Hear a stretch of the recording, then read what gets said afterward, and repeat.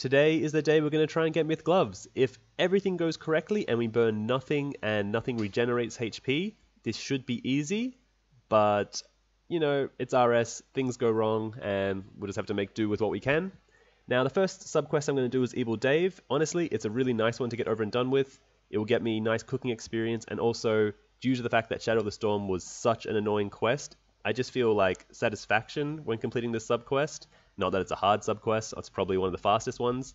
I actually think this took me about 5 minutes. I was really lucky with my cat getting the spices and how low they are. Like, only orange had 3 and everything else was 1 and 2, so very, very fast to complete this. But here we are handing it in to Evil Dave. Really nice. It just, you know, kind of just gets Shadow of the Storm over and done with. I now think it's fully done. I was able to get the glove upgrade, and it's really nice to think that it's over and done with. So 7,000 cooking experience. That's the experience I think I had spare from last episode, and that will get me 75 cooking.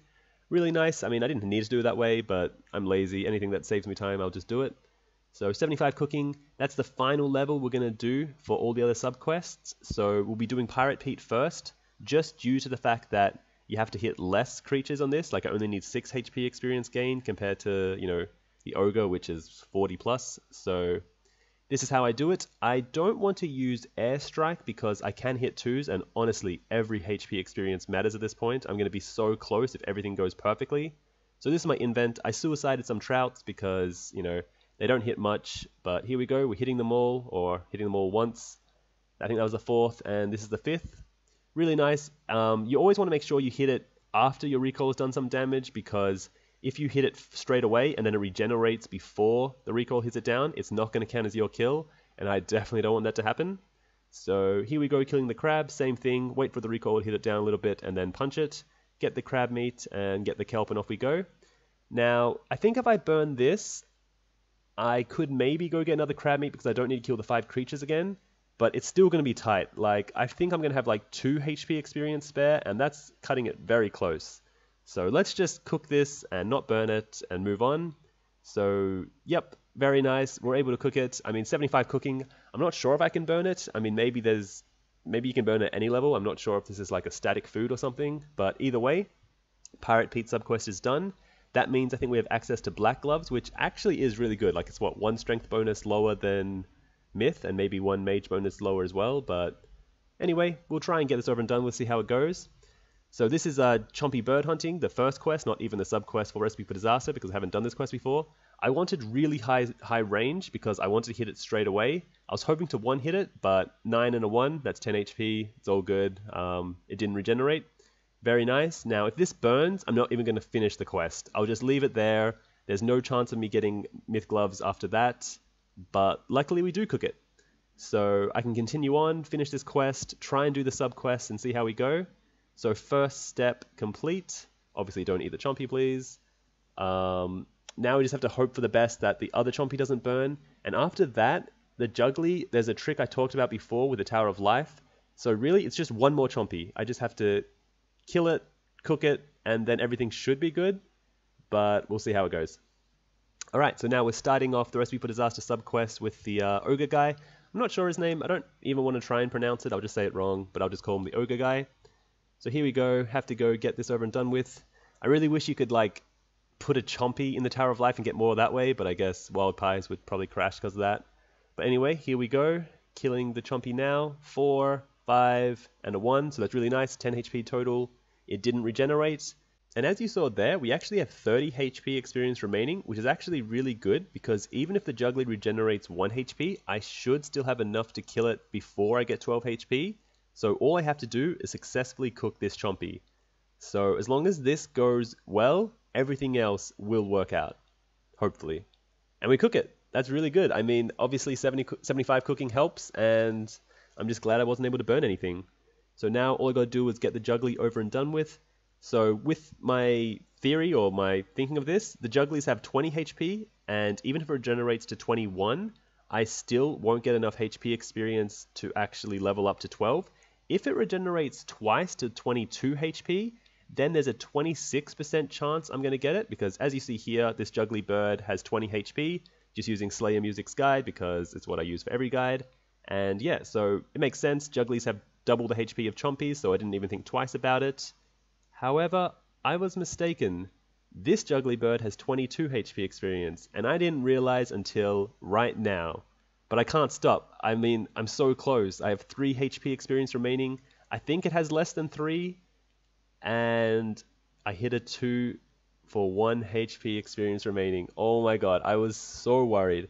I would have stopped because it said 3 HP experience remaining and 3 HP experience on the Juggly Bird, but OS Buddy is so with the HP experiences, and I knew I already hit a 1, so I just risked it, hoped for the best, and I was just, I don't know, completely speechless here. I didn't know what to do. I was like, oh my god, I just like froze.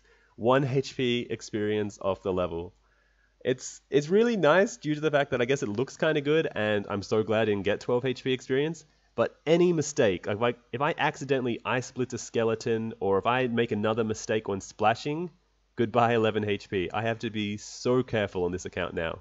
But there we go, we got 3 raw Jubblies. Even if I burn this or accidentally eat it or anything, I should be able to continue going and just get another one. So honestly, it's really good.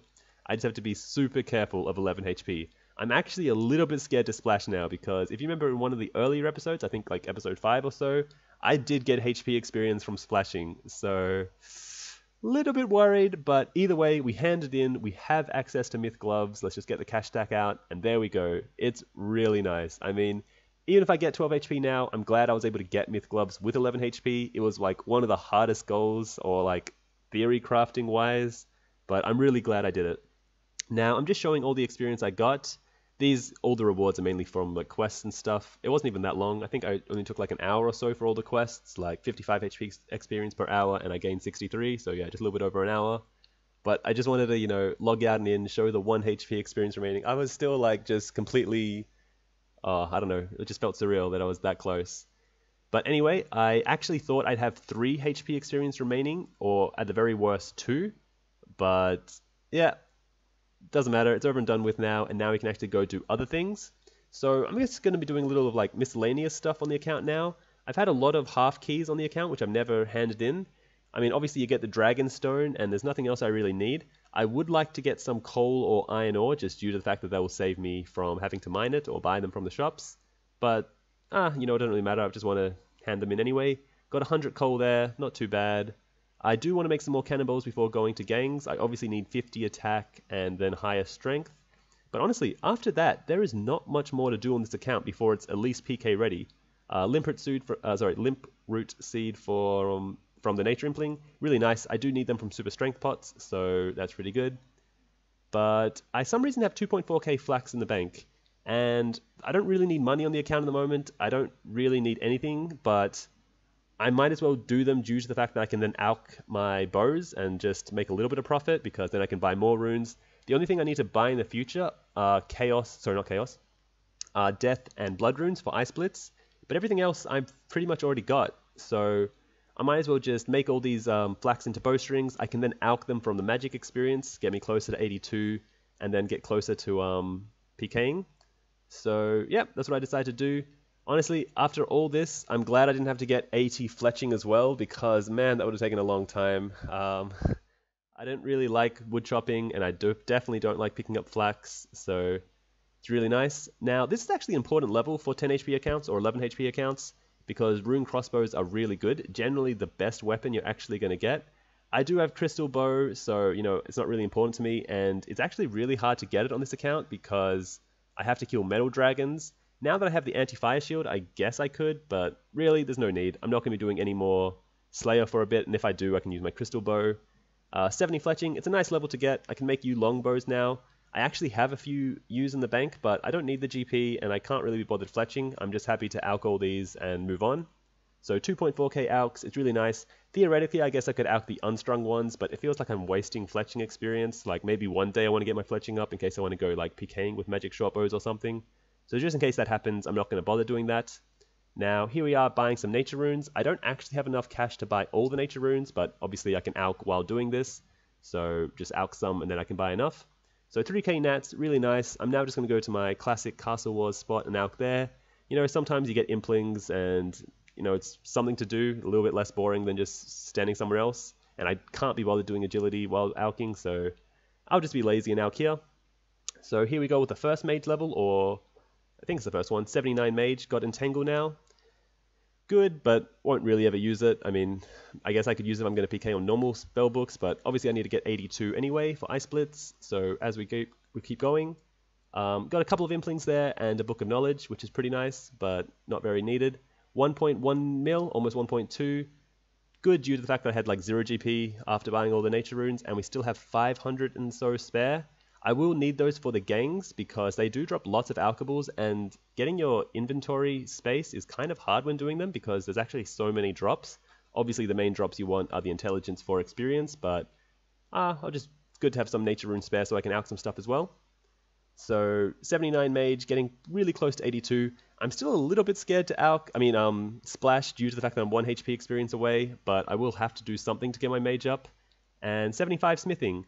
Now that's honestly enough cannonballs for probably all the gangs. I don't actually need that many strength levels. I think my goal was 75 strength and obviously 50 attack, but 50 attack will definitely be very quick. And 75 strength shouldn't take that long. So I'm going to end off the episode here. Thanks for watching, and next episode we're probably going to go on the gangs grind, or what's it called? I forgot what it's called. Either way, we'll be getting our combat stats up and hopefully getting PK ready soon. So thanks for watching, and I'll see you guys next time.